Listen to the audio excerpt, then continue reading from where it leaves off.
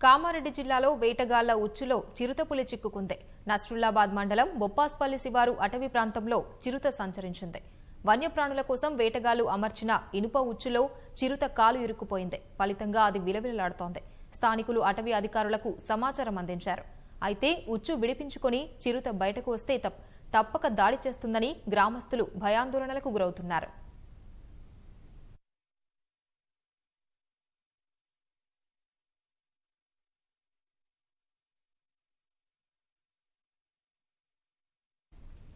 కామారెడ్డి జిల్లాలో వేటగాళ్ల ఉచ్చులో చిరుతపులి చిక్కుకుంది.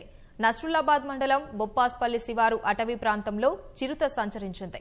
వన్యప్రాణుల కోసం వేటగాళ్లు అమర్చిన ఇనుప ఉచ్చులో చిరుత కాలు ఇరుక్కుపోయింది. ఫలితంగా అది విలవిలలాడుతోంది. స్థానికులు అటవీ అధికారులకు సమాచారం అందించారు. అయితే ఉచ్చు విడిపించుకుని చిరుత బయటకు వస్తే తప్పక దాడి చేస్తుందని గ్రామస్తులు భయాందోళనలకు గురవుతున్నారు.